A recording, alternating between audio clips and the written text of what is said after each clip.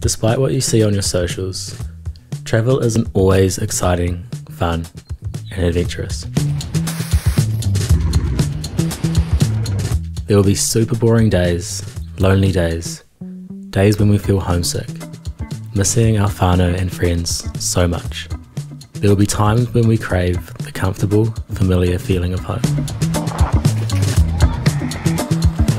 Travel can put us in circumstances of major discomfort.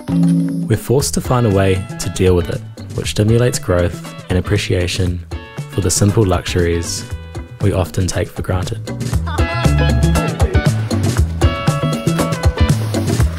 By stepping outside of our non-stop busy lives, travelling provides us with endless time to ponder the things we've been avoiding for so long. We also learn a lot about ourselves, sometimes even things we wish we never knew.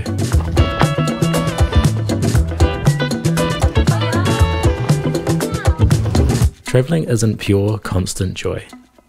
We will encounter unexpected difficulties, but I wouldn't change this for the world.